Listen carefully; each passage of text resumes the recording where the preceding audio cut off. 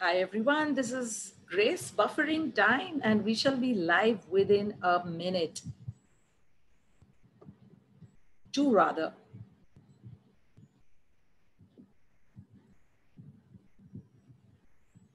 We shall give you all time to join in on our Facebook and YouTube.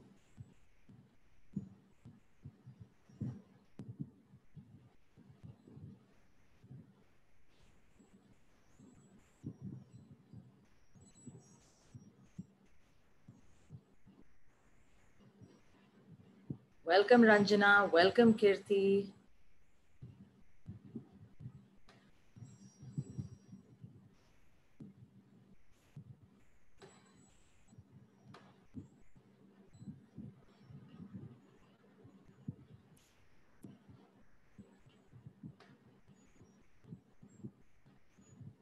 Please tag your friends in the comments so that more and more people can join us.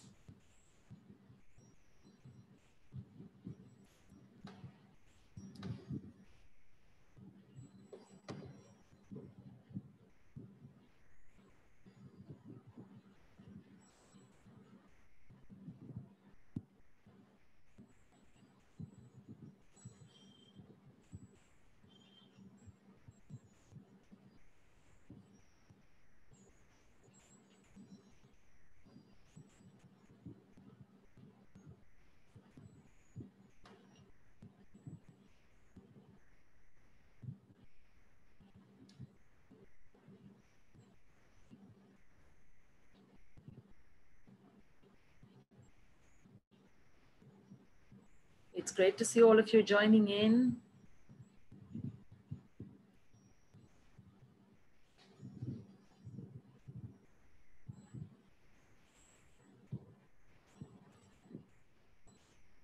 A very big namaste and welcome everyone to our well-being series with me, RoshaniShenazz. And we are here today on our Soulful Saturdays with a very, very amazing personality today. So this person is though an inspirational soul in my life. It is only very recent that I have come to know of him in person. He is someone who is a completely unconventional medical personality. Please help me in sharing your love, comments, and your blessings for this wonderful episode with Dr. Keki Turel. He is an internationally eminent neurosurgeon, Professor Emeritus, Department of Neurosurgery, Bombay Hospital, Institute of Medical Sciences, and above all, a multi-talented personality. Besides his innumerable medical feats, people, he is, not just a pioneer in microsurgery in India from 1979. He's also one of the first surgeons who operated on an AIDS patient in 1989. And he is also a cricketer, a professional photographer who is now preparing a coffee table book on wildlife. The roll order can go on and on. So without much ado, let me welcome Dr. Keki Turel to begin our Soulful Saturday. Thank you so much, sir, for being with us today. One second. I'll just, yes. Yes, sir. Yes. Thank you, Roshni, very much for giving me this honor and this rare opportunity to be with your followers. I am going to follow you and follow them. No, we are today here to follow your sage advice and your insights on life and everything about life.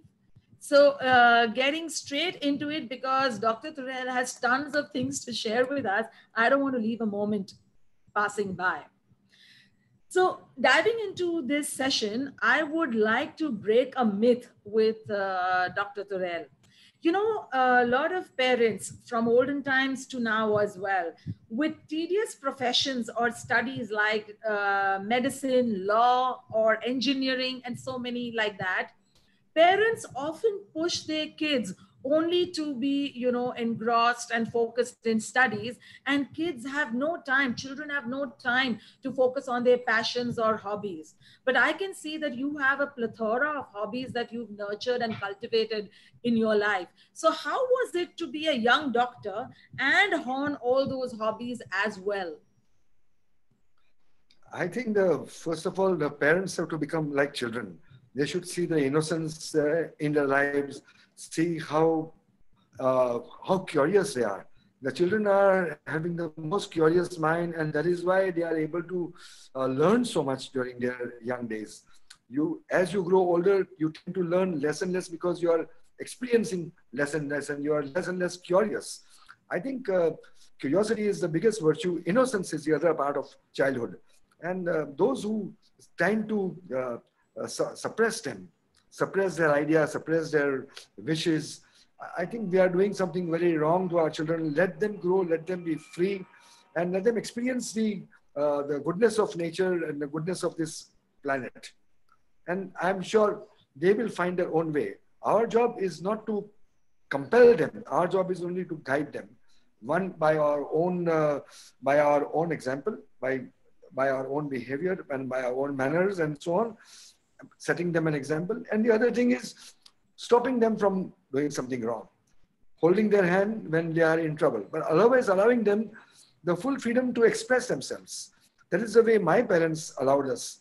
I think my father was too busy making two ends meet.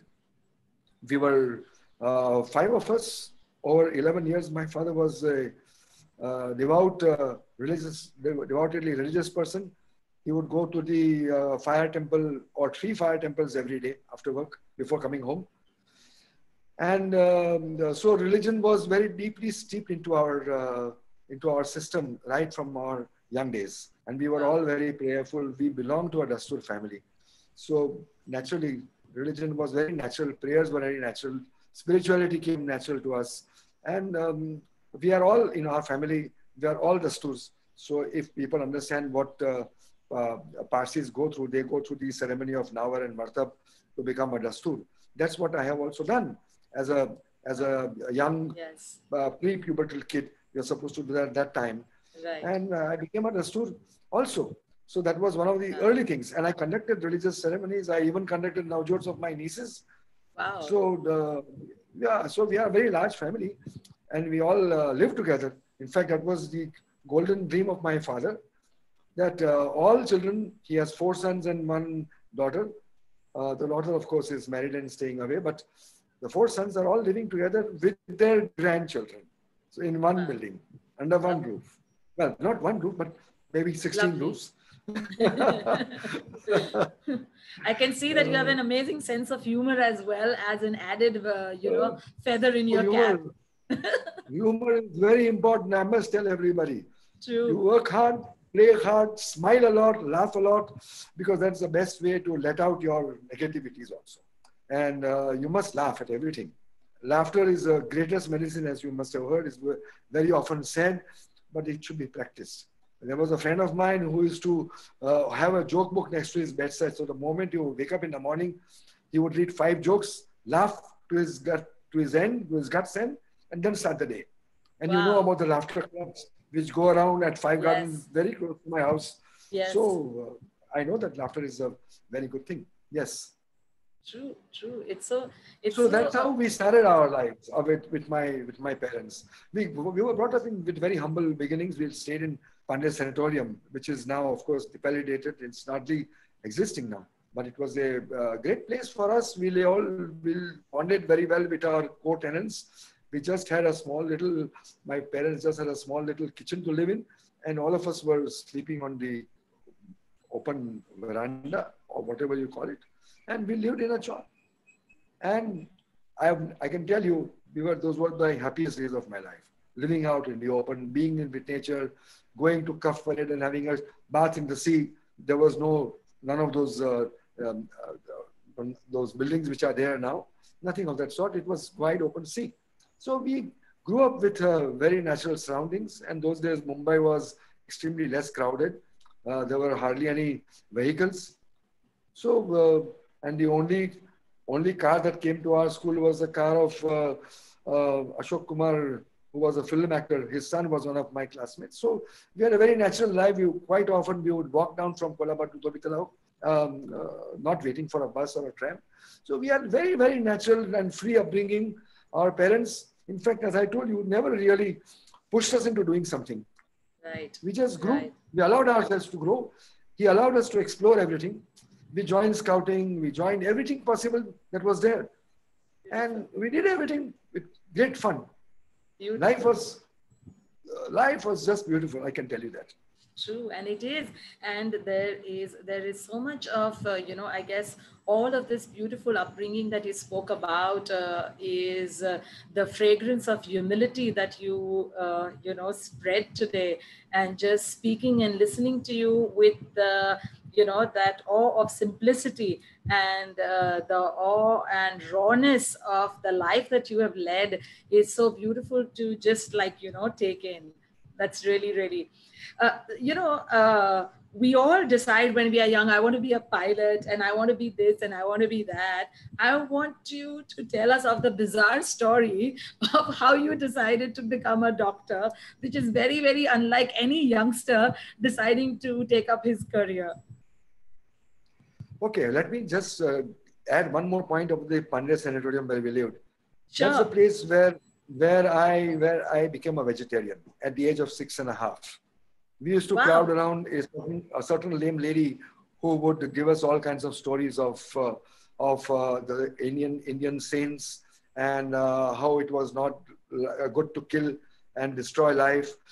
And I was always from the very beginning very friendly with animals, very fond of life, nature, as I told you. So overnight, when I heard this lady, I became a vegetarian. I just went to my mother and told her, from today, I'm not going to eat anything non-vegetarian. No mutton, no fish, no eggs, nothing. Wow. And my mother said, Baba, we are a Parsi family. How can you do this? I said, never mind. We will do it. My mother was very supportive. She even told me that when I was born, there was a butcher's strike. So it was just natural that I would become a vegetarian. Wow. So at the age of 6.5, I willed myself to be a vegetarian, which I am till today. Commendable. Yes. And irrespective of where I went in Europe or wherever, where language was a problem, where I could not express myself, I had to starve so many times, but it didn't matter to me. I remain a vegetarian and I'm very proud of it. And I think I can tell you that is the reason of my very good, touch wood, very good health. I'll tell you many more secrets of good health later on. Absolutely. But this is one of them. Absolutely. So you asked me a question as to how I became a doctor. And he was into single sewing machine company. So he was repairing machines and with my brothers, we were all automatically assembling machines, repairing machines. We had that kind of a craft of engineering.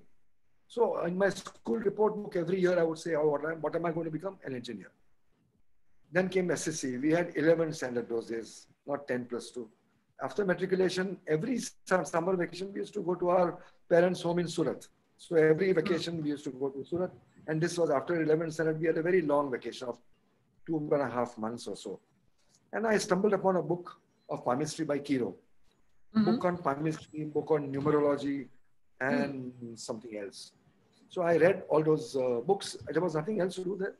So I just sat and read, and I read the book of numerology and palmistry, and I read my palm with great intensity. And I realized that engineering is not my field, not my future. Wow. Maybe I can use engineering in my life, and then I can use, but medicine was my future. And I could believe that because I was already very kind to animals and I was already having a sympathy towards life. I was already a vegetarian from that point of view. So I thought, yes, why not become a doctor, help people? I was always very helpful, running around, kind to people. So this became very natural to help people. And vegetarianism helped me to exploit this field further. And our engineering skills, also helped me to become a surgeon. So this Wow. was just natural for me. So I became a doctor and I already decided that I'm going to be a surgeon. That I Wow. became a neurosurgeon was a different story. I still didn't know when I went into a medical school that I would be a neurosurgeon. But the brain fascinated me from the very beginning. Mm. And we had a wonderful neurologist physician called Dr. Vadia who nurtured us through medicine and through neurology. And I got deeply attracted to neurology. And since I was also deeply attracted to neurosurgery, I said to surgery, I said the only way to become a neurosurgeon was to have a wedding of the two, neurology and surgery. So I wedded the Awesome. two together and became a neurosurgeon. So simple. Wow, wow. You put it so simply. You put it so simply. Over here, people grapple with life, what clothes to wear on a day. And you've just put it so beautifully in a very matter of fact manner of you deciding not just to take medicine out of the blue, but to become a neurologist and then a neurosurgeon to top it. So I think it is so beautiful when the calling of our lives comes so early to us. It's such a blessing, truly. My father And asked me, my father asked me, why do you want to be a neurosurgeon? What is neurosurgeon? First of all, he didn't know it. I said, neurosurgery means operating on the brain and operating on the spinal cord and nerves. Is it possible to operate on the brain? Can anybody survive after brain surgery? wow. So these was very simple questions. I said, I don't know. Let me find out. I'm, I will go to my neurosurgery department and I will ask my teacher over there. And I'm sure. And my teacher also was not too encouraging. He was very fine. He was very welcoming. But he said, don't expect any miracles. We have Right. almost 100% people dying after brain Wow. surgery. So are you Wow. still sure you want to become a brain surgeon? I said, yes. In that case, I will like to be because I would like to make a difference. From that Wow. 100%, we will come to something like 0%. Sooner or Beautiful. later. I was so Beautiful. sure about it. Beautiful. And I was so sure because optimism runs in my blood. Blood group O. That's my blood group. Brilliant. O My positive. my my my Optimism. blood group is the same. Yeah, so we are That is both optimistic. amazing. So I'm optimism sure. is my blood I group. love this connection now, more so ever, that it runs in the blood. Absolutely, yes. And to talk about it, that, I think all the medical feats that you've achieved somewhere answered your father's question, I think, because you have pioneered to, begin the microsurgery of the brain. You are someone who has dealt with surgeries of one of the biggest tumors. So First share class us brain a surgery. little bit, kind of little top dot anecdotes on these very intimidating things. Just thinking about something like that, makes us feel, oh my God, how would it be for you to, be in that So situation? when we trained as neurosurgeons, we did not have a microscope. We were just operating with our bare naked eyes. And there were many things which could not be seen, visualized in detail, the anatomy and all that. Mind you, I'm talking about the pre-CT scan era. When we were Wow. trained, there was no CT scans. We Right. used to do angiogram by puncturing the neck with a needle, injecting the dye, seeing the circulation in the brain. And from those tons of circulation, we would say, that's where the disease is, or that's where the Oh, tumor is, wow. or that's we will open and see. So we will open and see. Today, scans can tell you everything. But those days, we had to just guess, have our knowledge of anatomy, have our knowledge of angiography, and used to inject air sometimes in the brain to know the air shadows and how they were displaced in order to identify the masses in the brain. And that's all. So then we realized that surgery had to improve. And then along the international scene came this idea of using the microscope.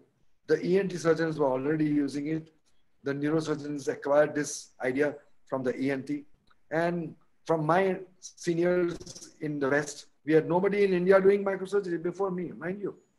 But we had some foreigners, some German people who came over to India and they talked about it. They demonstrated a few things. We had a couple of workshops in the 70s, late 70s.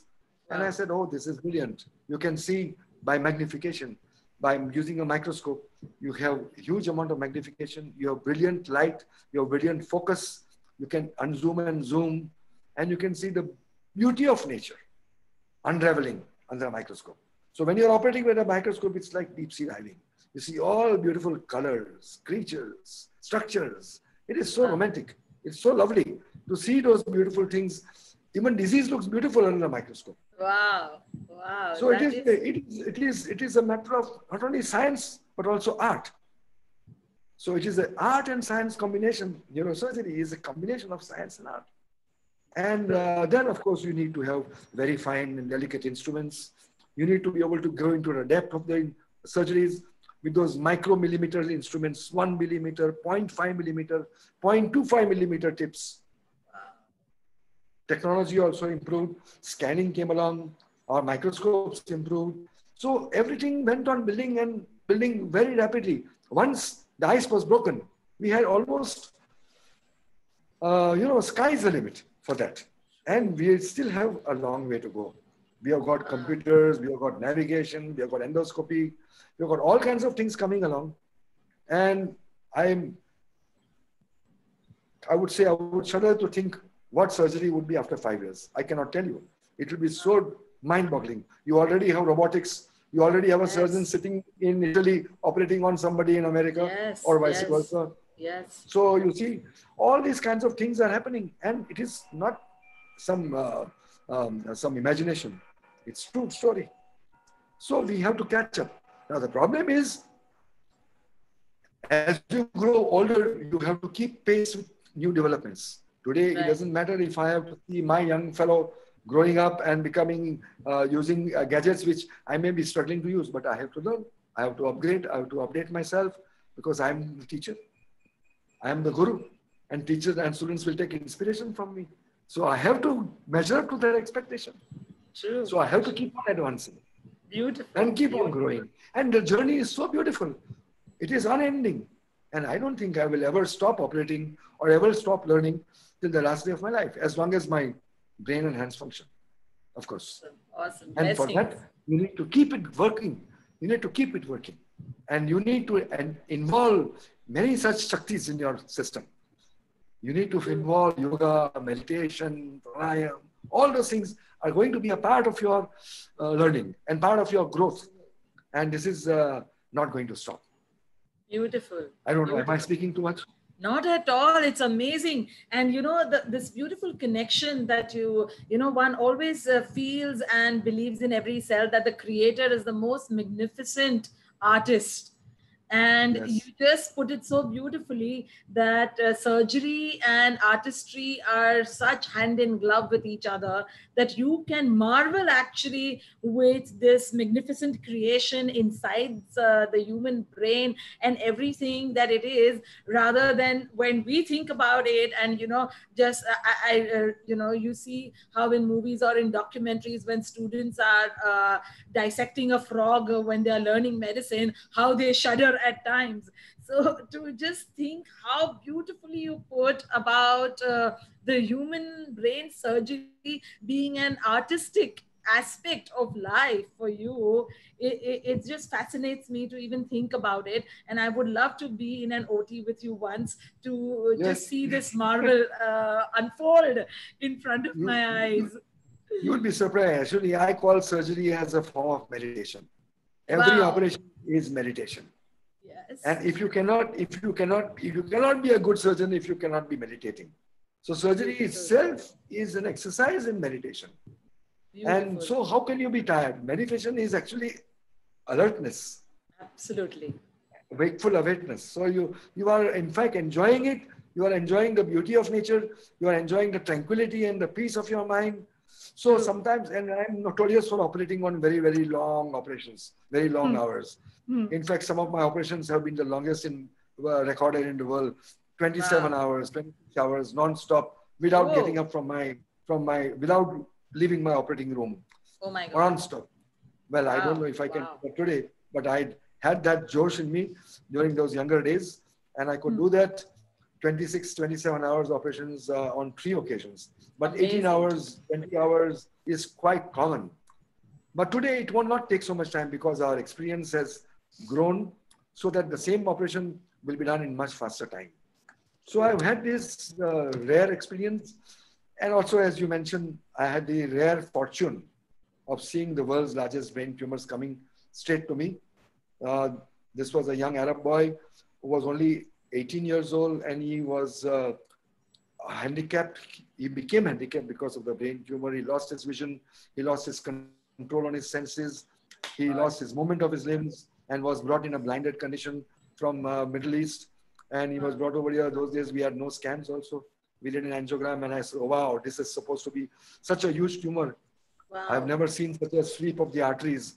And I told my school friend, Homid Aruwala, he was a wonderful stage actor. And at that time, he was the leading a PowerPoint presenting person.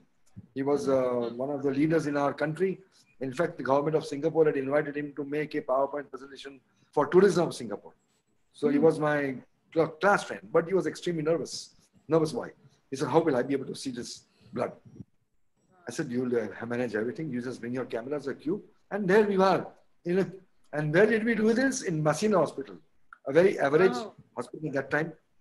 Yes. And I had magnifying glasses. I used loupes. I did not have a microscope. And we removed this tumor.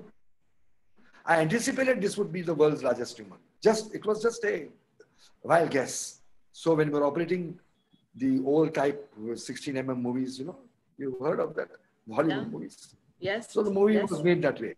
And I removed the tumor all in one piece. It was as big as the size of my hand. You can see the size of my hand. My God. The largest, my hand is my glove size is 8.5, which is the largest the glove companies manufacture. Whoa. So I have huge hands, but they are very delicate. Oh. But something that you mentioned is so very important, because we have so many misconceptions about meditation. And the other day we were sharing as well that meditation is all about mindfulness of this moment of now. And anything that we do with passion and integration of our mind, body and spirit is meditation. If you're reading and you are completely like, they're permeated into the lives of the characters, then you're meditating. If you're cooking with all your love and not bothered about the TV going on or the kids jumping around, then you're meditating. So beautifully you put it, that your every surgery. Yes, the sounds can come and the sounds can go. Meditation is, it is actually not concentration. People think it is concentration. True. It is restfulness. You are at your relaxed best when you are meditating. Absolutely. And that's what you are when you are operating also. I'm saying not, but operation of course has its own tense moments. There are some very difficult times and difficult moments. And I can tell you it is not fun when the arteries start bleeding, and some of them, the blood can go and hit the ceiling. And you have to control all that blood loss. You need to have nerves of calm, and you can do that. And doing something repeatedly gets you better and better. I'm not saying that we are perfect from the day one, but well, you get better. You learn from each time. You learn from your mistakes. You learn from the mistakes of others. True. And you should be attentive. If you are attentive, you will never make the same mistake again. True. So let me ask you. Very important. Yes. Let me ask you, you're one of the very few medical professionals I know with this large spiritual bent. And I know from now what you've shared with us that it is primarily contributed through your upbringing, through the spiritual connection that your parents, shared with you, and so on. In life, sir, we have created separation for everything. And so do we do in spirituality and science as well. But there are some beautiful souls like you who have blended the two biggest siblings and strengths. And I feel in these last 10 years of my little journey, which is a speck dot in your vast life and journey, that if these two strengths, science, medicine, energy, and spirituality, meet, we can do some incredible wonders for the enhancement of humanity. Because this entire thing that each is the competition to the other or condescending one for the other, I do not feel. I feel they are complementing aspects and siblings who have just been estranged by our foolish, egoistic, and non-aware, ignorant minds. And if people like you can come to the forefront to bring them back and, tell the world that this is what we can do when this magic joins hands, I think would be great. So please share some light on that. See, science and spirituality are no different. They are just two sides of the same coin. We sometimes say husband and wife are two sides of the same coin, but they are the opposite sides. True. I'm sure there are some happy marriages too. So science and spirituality are two sides of one coin. And both of them, the aim of science and spirituality are not any different. They both are aiming to reach the same goal. Science is seeking for answers in spirituality, and spirituality is seeking for answers in science.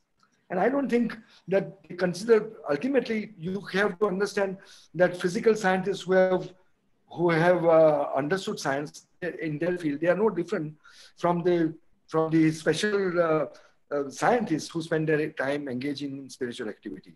So make no mistake, doctors and scientists are not any less spiritual than the so-called spiritual people. True. And the spiritual people are also deeply steeped into science to unravel the mysteries of science. For example, the evolution. For example, belief in God or nature or whatever you call it. So are these questions not to be answered by just some spiritual guru or just by some atomic scientist? I think we have to work together to find solutions.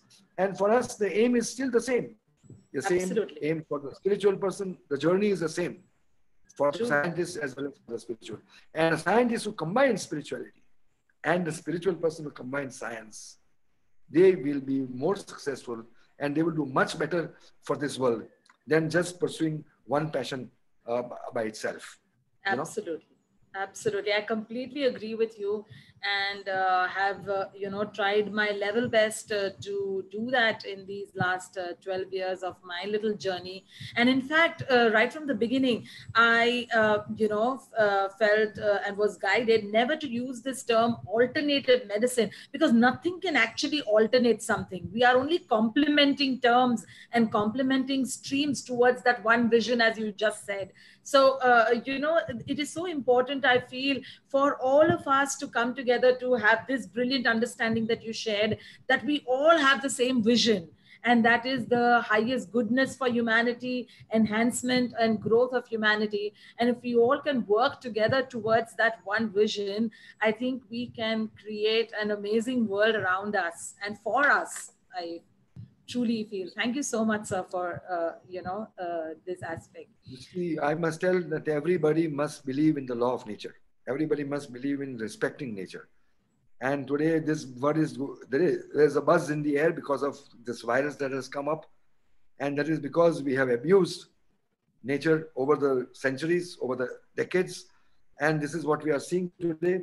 And I think our lack of respect for nature is what leads to diseases. And again, the role of the spiritual person and the role of the scientist is to understand nature, is to understand the laws of nature, and to understand that there is a big power that created everything.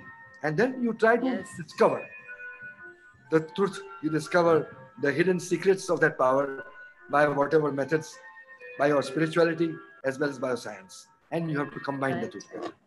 Beautiful. Both will, both sit in silence. As I said, when I'm operating, I'm meditating. Both sit in silence, waiting and watching. Whether you are looking at the sky and looking through the telescope as a scientist does at the stars, or whether you are looking at the brilliant stars that are arising, sparks that are rising in your own heart and your own mind. You see, so you have to learn from your within, and you have to learn from the outside nature at the same time.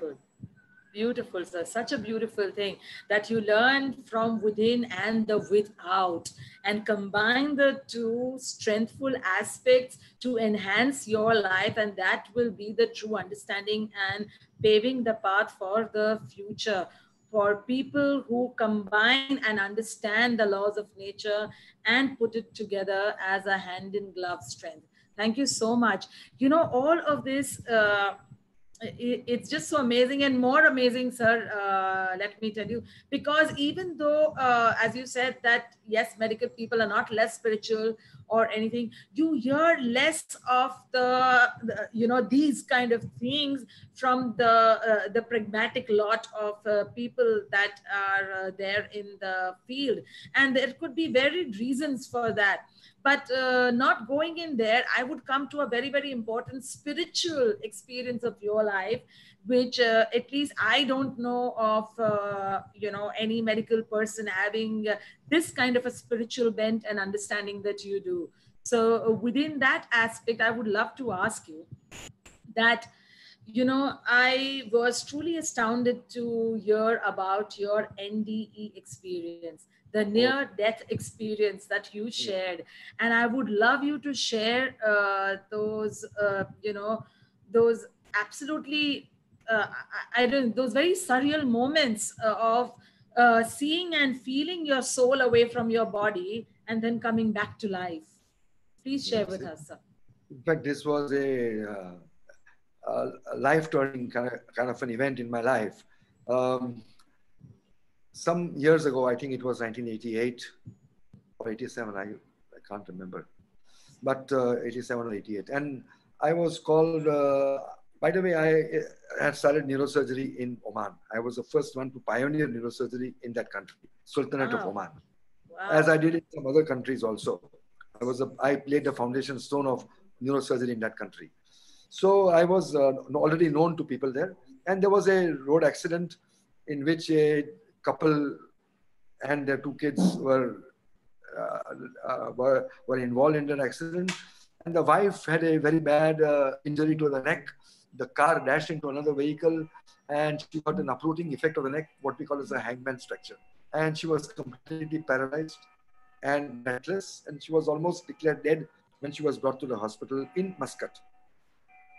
This happened because of an unusual rainfall which they had not experienced before.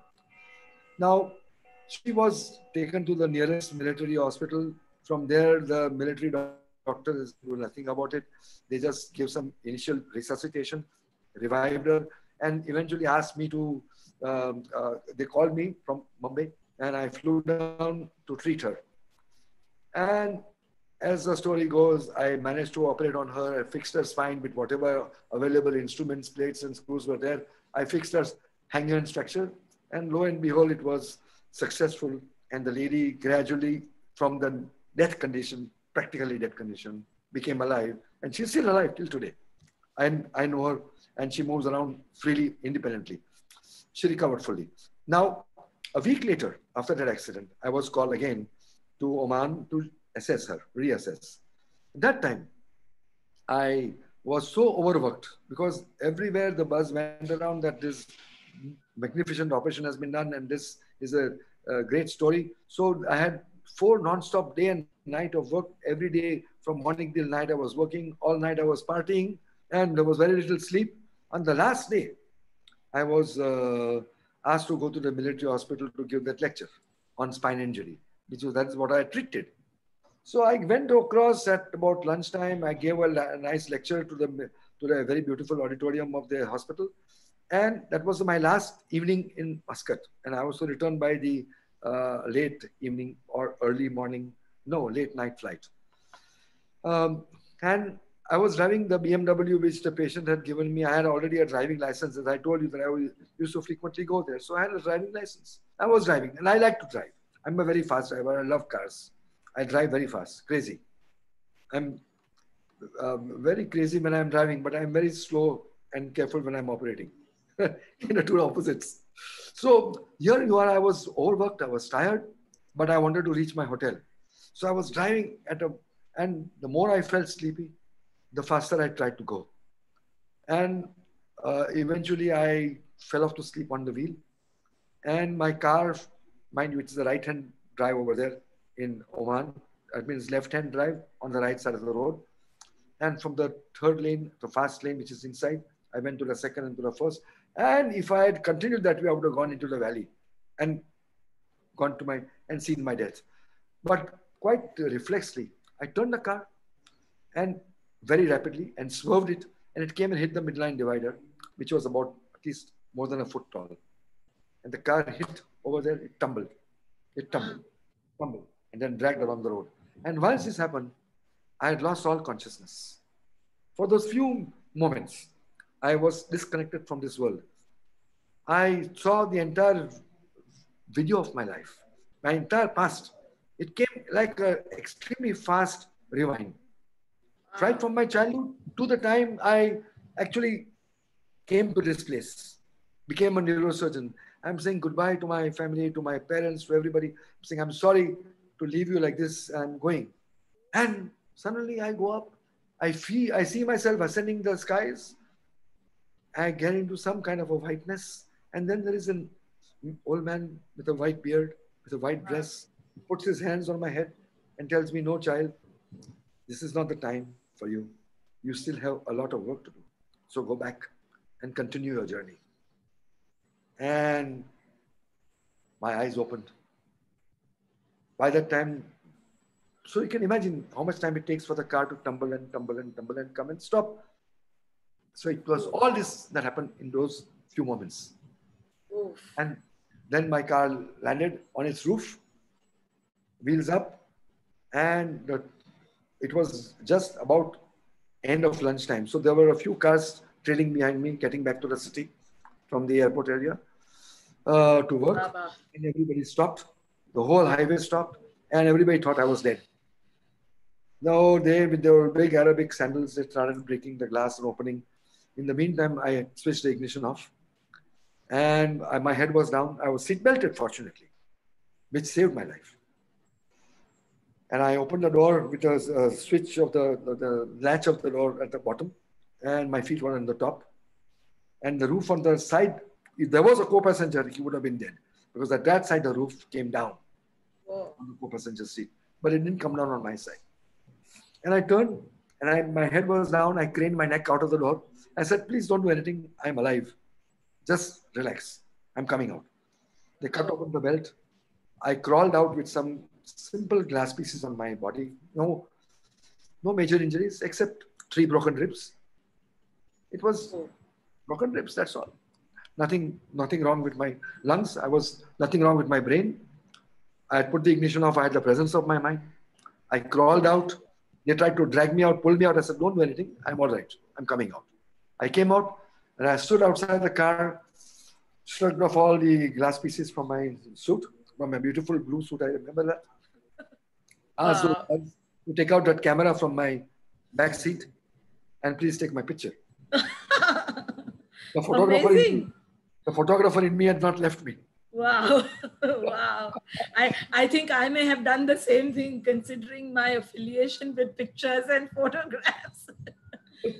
So I got myself photographed with that BMW, wheels up, head down, but me on my feet. And then, of course, I went to the hospital, Yeah, and Baba. the idea only sunk into me after I got myself x-rayed in the department, and then I really had a nerve-shattering experience. Is it really true? Wasn't I dead? Wow. I asked all these questions to myself. I said, how is it that I didn't die? Who was that man whom I met up there? And I still have no answer. And I know that I had a lot of work to do and a lot of responsibilities. Wow. And thank God I am alive, because this journey is so beautiful. And I'm enjoying every day of my life, meeting people, greeting people, treating people. And it gives me so much satisfaction every day to be of use to humanity. I'm Wow. sure those people who are not doctors are missing this fun. Wow. Wow. Wow. This is so heart stirring. Oh my God. You know, also when you just said that there's so much work to do, the man up there told you. And in 80, you said 87, 88, and then in 89, you were the one who first operated on an AIDS patient as well, whereby Yes.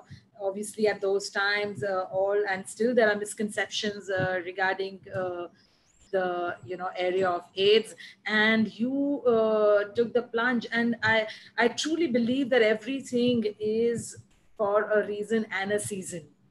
The season can be short, the season can be long, but the reason exists whether we know of it or not. And Yes. it is so beautiful that God decided to send you back to all of us to humanity for, you know, all the really outstanding things that God does through you. And it's just, I'm trying to get words to Yes. describe what I'm feeling right now. AIDS was a terrible disease at that time. Nobody even wanted to stand 20 feet away from an AIDS patient. Today, just COVID virus reminds me of that. But today you can see social distancing is still not being followed, unfortunately. And over there, really, if you say AIDS positive, social distancing was 1 mile, not 6 feet. Nobody would get even they would not even want to breathe that air. It was such a stigma. And then there was a question of this young, poor 17-year-old prostitute who was brought to me with a terminal illness, with fluid collected in the brain. She had meningitis because of AIDS, and she was about to die. And this AIDS specialist said, "There is nobody else who is willing to touch her. Are you accepting her? Can you do this operation and save her life?" I said, "Of course. What am I become a doctor for? Haven't we taken the Hippocratic oath to help everybody who is in need? Where is the question of not doing it? It will be my honor to do it." Wow. The problem was every operation, every neurosurgery is a teamwork. It's not a solo work. You need a nurse, you need an assistant, True. you need an anesthetist.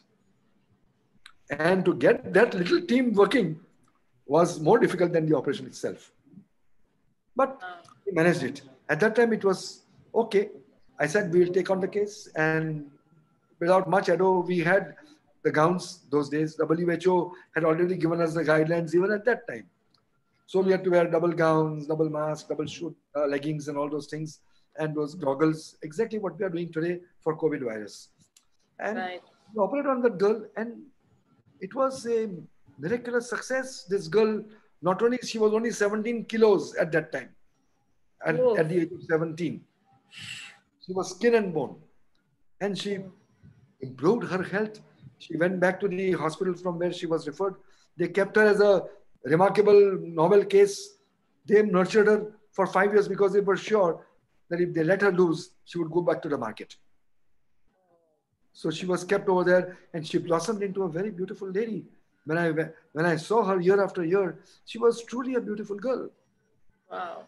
Wow. At that time, the AIDS cure was not available, but still, I knew that someday we will find a cure, and therefore it was my duty to see that I keep her alive till the time the cure is available, and then she would be cured. Wow. And miracles work. Wow. You must have the passion, Yes. the compassion. Then everything works. Then you leave it to God. You leave it to nature. You do your job. That's what I tell my students. Do what is True. within your power and remain optimistic, True. isn't it? Absolutely, absolutely. I'm just so dumbstruck right now, and I'm just trying to, you know, just soak in. And I know with you, I can chat for like hours and hours, and there will be no end to the clock. So before we move towards our last part of the session, I would like to ask you two more quick things. One, that right now, as you said, in this COVID situation, there are several people trying to firefight anxiety, fear, and I think more than the COVID things and the offshoots like depression, anxiety, stress of different ways and different kinds and reasons is what is getting into people and really creating, you know, problems, issues, or health concerns that may even go beyond the lockdown and COVID. Please share us some medical and some mindfulness and mental, you know, immunity tips on how can people kind of, you know, strengthen their inner physical, spiritual, and mental immunity with a few things that we can do at home. In one short answer, fear kills more than disease. People are more afraid of dying instead True. of trying to see what they can do to live healthy and happy. They are more afraid of dying. So they are seeing death in front of them at every step. What do you do with such people? Now, the virus is in the air. Everything is around. We know that. Now, the government has given you guidelines. And I have spoken at length on this subject for the past couple of months. In fact, 4 of my articles and you must read them in the last month in Parsi Times. 4 of my beautiful articles on this virus and what is happening in the world, around the world, and how are we supposed to take it. And I can only say that that we have to understand that today we are suffering partly, of course, because of the disease, but more because of the fear of what the disease is going to do to us. And True. if we can observe just a few simple formula, the formula is social distancing, frequent hand wash, and wearing a mask. This in 3 simple words summarizes that is the external guard. But don't forget, there is an internal guard. The internal guard is immunity. And that internal guard comes from partly your genes, partly your habits, the way you have been leading your life. And if you have been practicing pranayam, for example, you know how you can follow your breath. If you can follow your breath, and if you can do meditation, I tell all my brain tumor patients from the time that I first met Maharishi Mahesh Yogi in 1994, when I realized the value of pranayam and meditation. I learned it from him at that time, and later on from Sri Sri Ravi Shankar. I realized the value of this, and I have been practicing that. Initially, it was time-wise, we found it difficult, but there is nothing like time. Everything can happen if you can will it. You have time for everything. You have time for good things and you have time for bad things. But the time it has to be determined that I need time for this and I must do it. So if you decide that pranayam is good for you, that meditation is good for you, and you will do that, and you will realize how much energy you will get by doing this alone. So that is the first thing apart from your physical barriers that I spoke about, the other thing is developing your inner guard by this. And eat healthy, eat right, don't eat too much. You're on lockout just now, so you must be careful. You must diet correctly. You must exercise every day. Physical exercise is important. Mental exercise is important. Why physical exercise? Because it delivers more oxygen to your brain. Can I share, sir, while you talk, can I share a wonderful picture I have with you doing exercising? Let me share this picture with everyone. So you can go talking and I will share this amazing picture. Yes, let us see. I've got so many pictures, being a photographer myself. So everybody can see. Oh, there you are. That was in my key gym. This is a beautiful gym in Kolaba. And I go, it's very close to my hospital, Bombay Hospital. So I go there every night at 10 o'clock, 9:30, somewhere between 9:30 and 10. And I'm there till the gym closes at 11. And that's this beautiful lady who is one of the trainers, and Miss Kotwal, and she's helping me to do these exercises. But I do exercise every day. And these pictures were taken by Farhana, contractor, the wife of Bizibi. She was once Farzana. Farzana. Okay. She brought a patient to me from Panchgani, and I treated her, so we got a little close to each other. Even her husband Behram, contractor, was a good friend of mine, but then I didn't know Farzana at that time. So Farzana took these pictures of me, and I have been doing all kinds of exercises. I don't find, if you have read the caption of these exercises, age is no barrier. Yes. So and time is no barrier. So don't bring in excuses for not exercising. True. You must understand the value of exercise. True. Oh, that's a picture of mine with my junior doctors, with my resident doctors. You see how happy they look, how cheerful. Yes. And this is all one bunch of, and I hope they are watching this show. And this was at one of the parties that we had in one of the gymkhanas after a whole day's work. And you can see the brilliance on their faces, how happy they look. And that is what speaks volumes about you being an amazing mentor, teacher, guru to them, because nurturing youngsters is such a responsible task, because the moment we lose track with keeping them aligned with their own vision, we lose them completely. And this picture just shows how beautifully, you've kept the bunch together, and their faces just show what you mean to them in their lives. Yes, yes, yes, That, yes. You should love your students like you love your patients. You should love your yes, students. yes, They are your children. I totally. And this is one more amazing one in all Yes. full gear, just Yeah, this about is to COVID. save another life. I should have sent you a picture of my COVID times here. That is not there.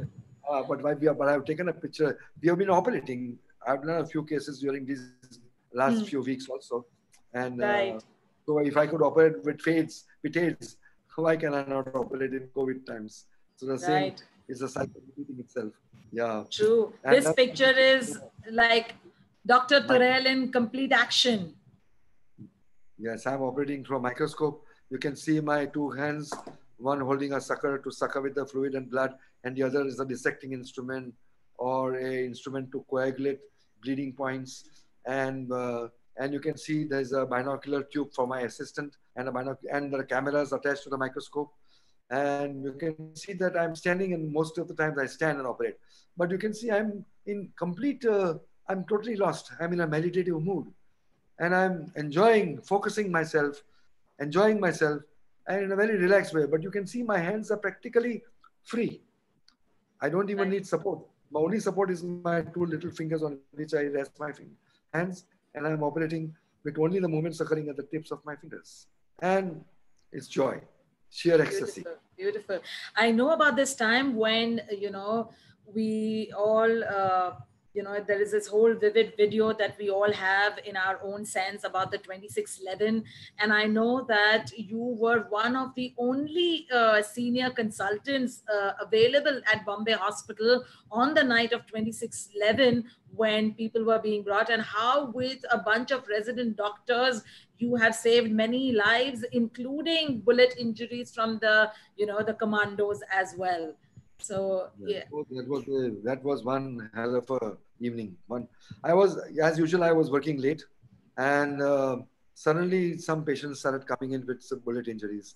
And the first news we got was that, and I was the only senior consultant in the hospital, and everybody had left. And I was told that there was some gang war going on in Kolaba. So I said, all right, whatever it is, we have to see. And then it was my first patient so here I am on a cycle, on a trainer cycle in the gym. So my first patient was a Norwegian gentleman who had a bullet going through his face and head when it had come out.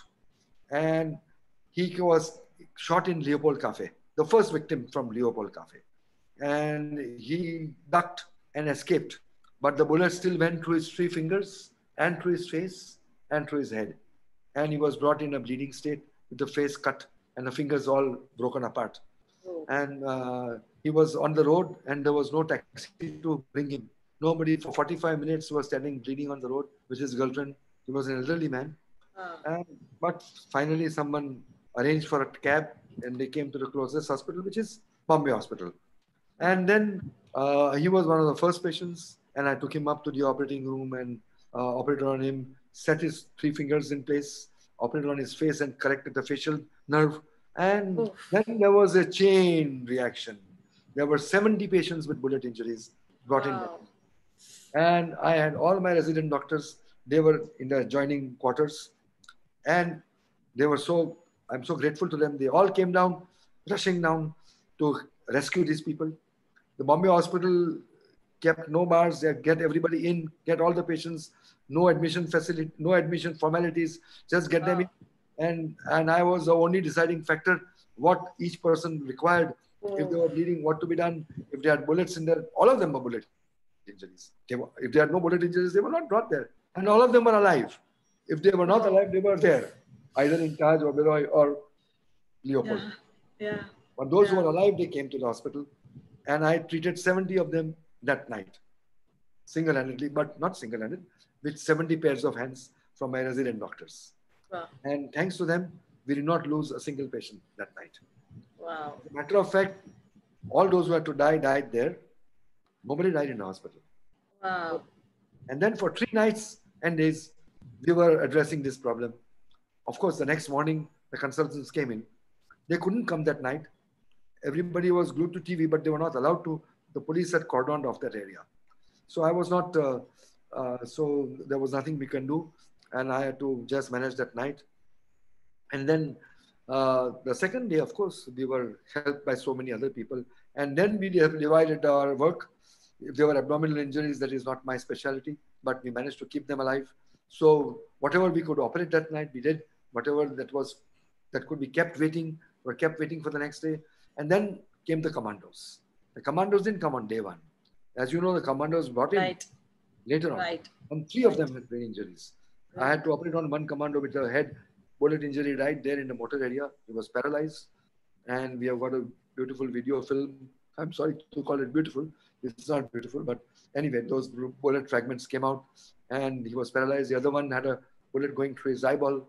And the third one had a bullet going through his front. Wow. So we treated them and they all survived. All commandos survived.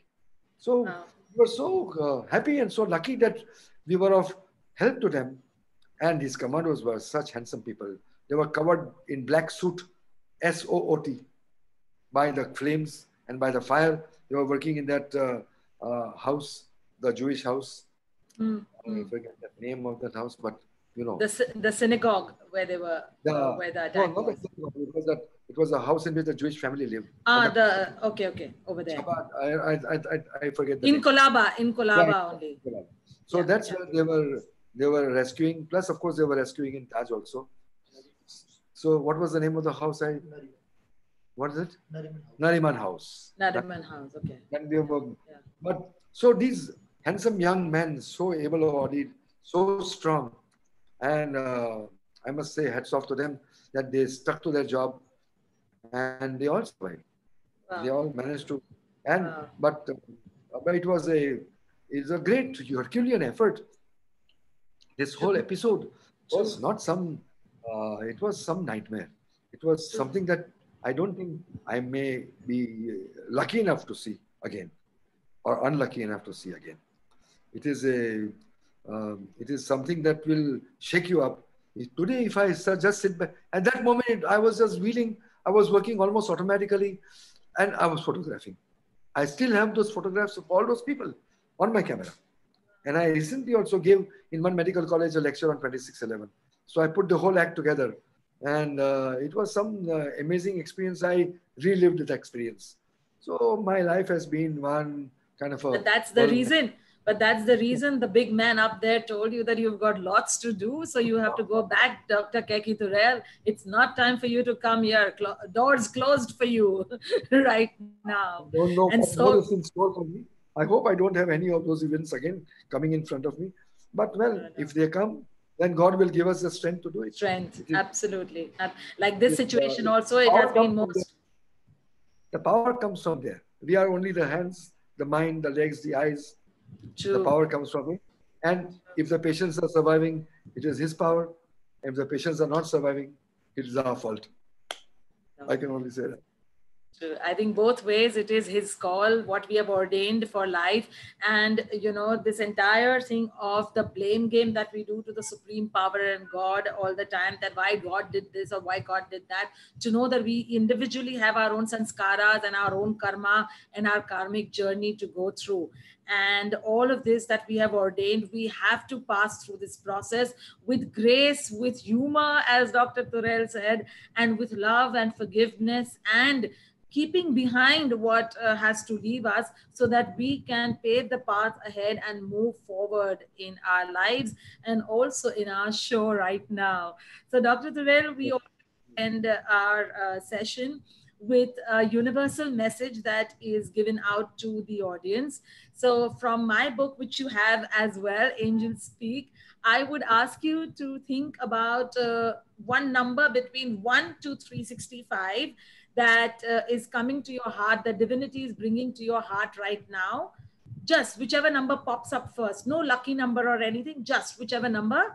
And then I will read from 279. Okay. So from the book Angels Speak, I will read day 279, which Dr. Turel has got. and see what the universal message is. And if the message is resonating with you, then it means this message is for you. I don't know what you are going to read. Beautiful. So the day 279, you said, right? Yes. 279, right? Yes.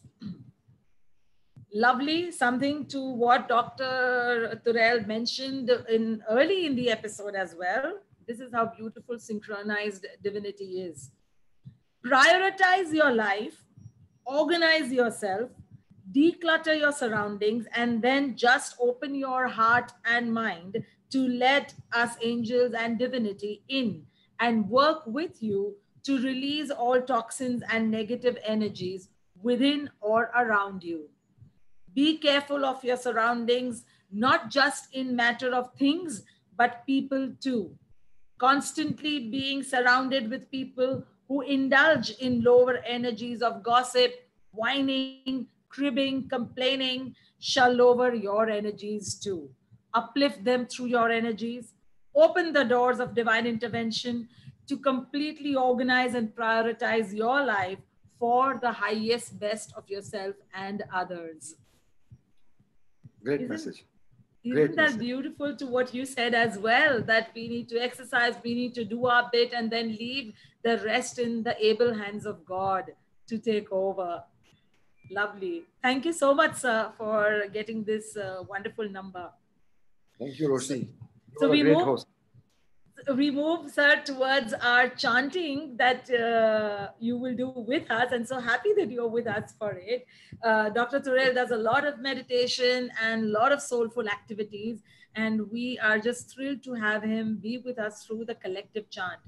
This chant is done for spreading the vibrations of collective force of energies into the world for healing, shielding, protection, love, wisdom, and harmony and oneness for all of humanity and creation. So I'm putting on the music. Everyone, close your eyes, relax yourself, and be calm. No stiffness, no this and no that. Just be comfortable, and that's it. Please put your hearts and put your thumbs up or yeses in the comments so that I know you're ready for the chant.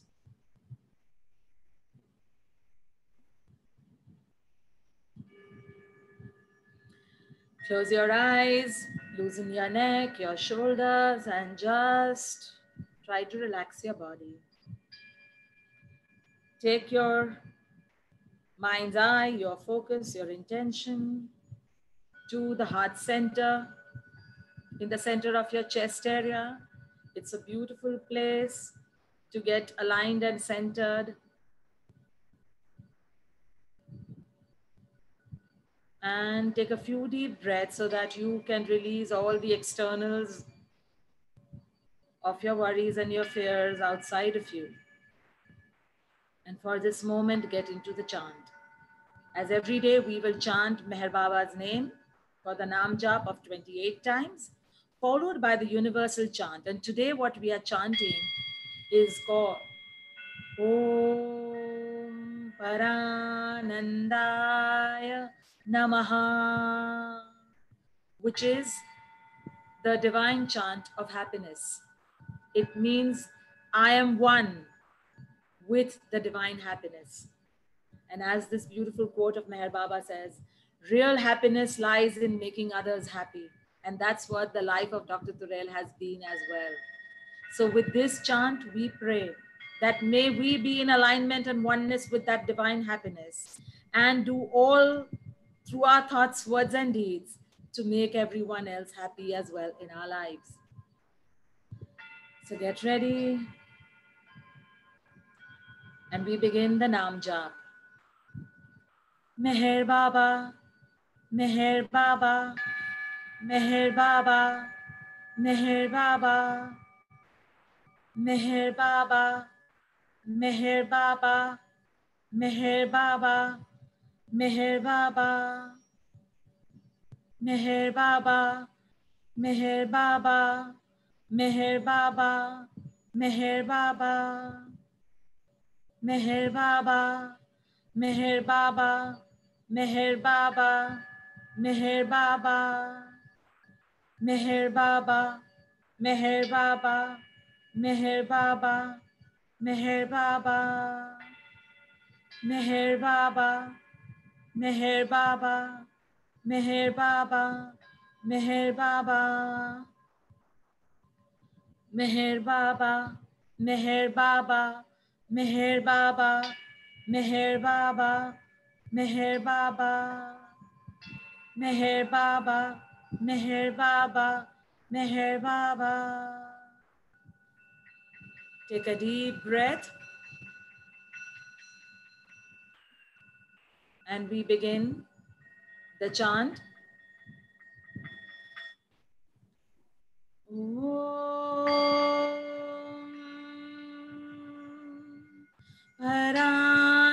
Paranandaya Namaha.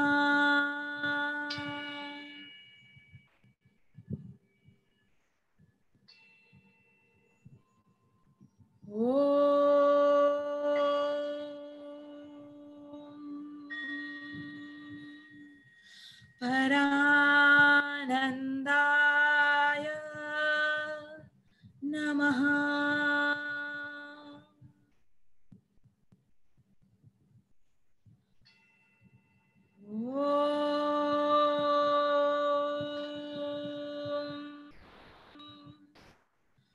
Paranandaya Namaha.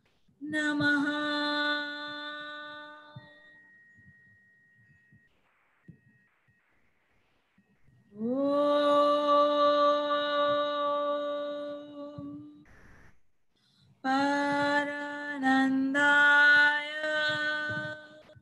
Namaha.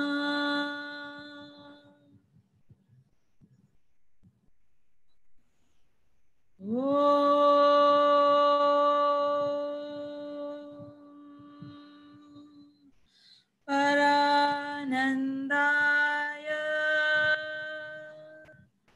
Namaha. Paranandaya Namaha.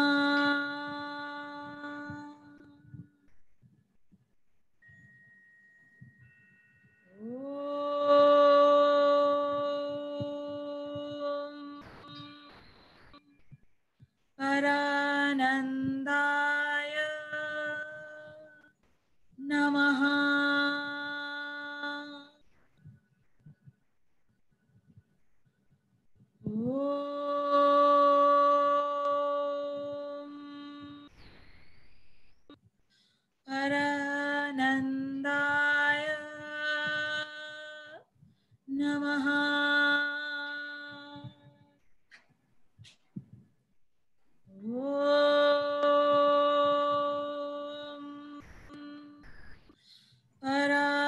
Paranandaya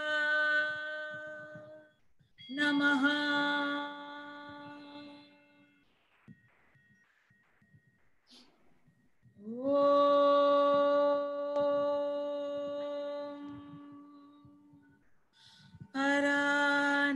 Paranandaya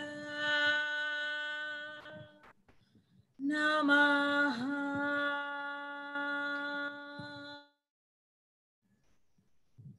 Take 3 deep breaths. Breathe in and breathe out. Breathe in and breathe out. Breathe in and breathe out. May all the energies of our collective vibrations spread into the world for love, wisdom, harmony, healing, protection, and shielding for all of humanity and creation, now and always. So be it, so be it, so be it. At the count of 10, very slowly open your eyes. 10, 9, 8, 7, 6, 5, 4, 3, 2, and 1.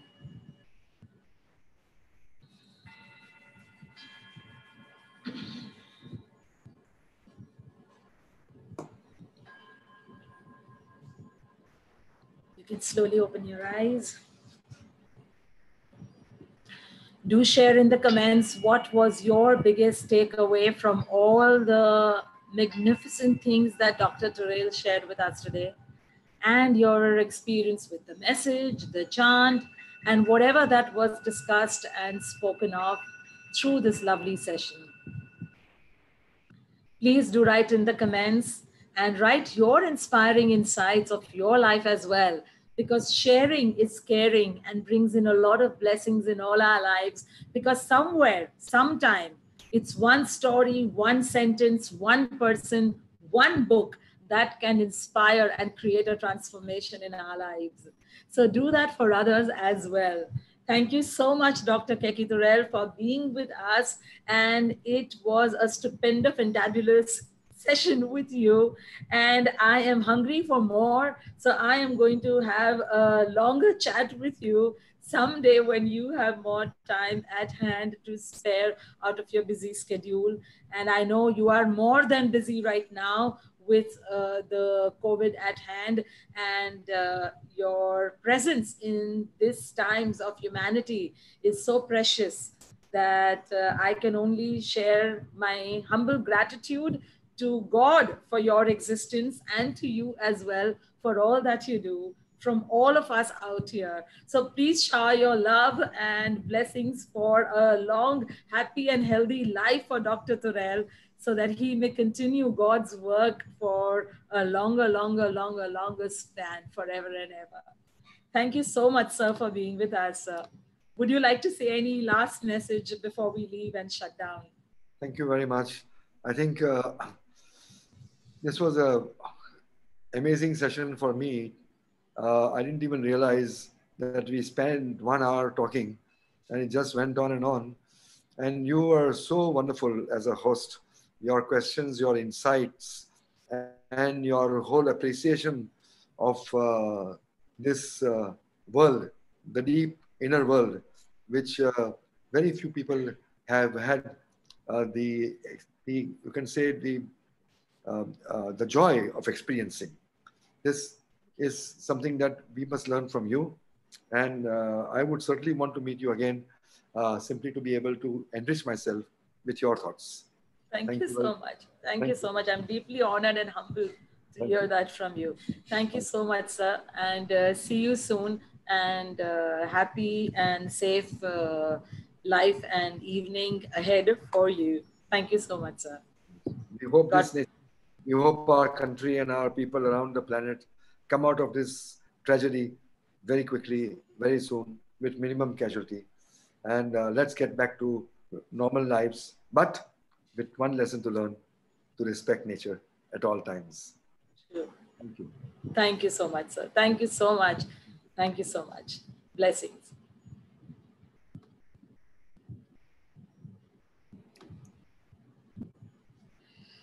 Respect nature, bottom line, respect the laws of nature, the laws of the universe, and let us bring our lives in alignment. Everything in the universe is all about alignment and balance. Anything that is of dis-ease is what is out of alignment and out of balance. So with all these incredible things that Dr. Turel shared with us, I am a little gulping with emotions as well right now, and you can pick that up. But I would really love you to take in all this, this plethora of insights through each of these sessions, and please share the videos and the links with one and all, so that we can have more and more people to be inspired and empowered, because one soul empowered is a society empowered. And let's do our bit to spread this joy, happiness, and inspiration to people, so that we can spread more and more goodness. And I ask you again to join my light brigade of spreading this love, joy, happiness, and wisdom across the world by sharing all our links with all your friends across social media and bringing in lots more friends every day. So this week is going to be our last week now for the 21-day series of well-being wisdom shared with these amazing souls. Meet me tomorrow at 6:30 p.m. with an incredible mother-daughter jodi of Mansi Joshi Roy and her enterprising young kid, Kiara Bose Roy, tomorrow at our Serene Sundays. So see you all. A very, very big namaste and Jai Baba to all of you. Big, big, big hugs. Stay safe, loved, and protected in love and light and super duper duper duper Godspeed. Love you all. Stay blessed, please, and strong. No fear, but precautions. Thank you so much. Love you. And yes, thank you for being a fantastic audience who comes in every single day diligently. We are almost on our 54th live session from 18th of March. So a big, big, big, big round of applause for all of you who have gone through all the 50 episodes with me. And I love you all and I give my heartfelt gratitude to you for being a part of this journey and being at the other side of this fence, receiving and helping me in spreading more and more love and joy and giving this blessed opportunity to my soul. Thank you so much once again. I have a lot of postscripts always after the first namaste. Namaste once again and Jai Baba. Love you.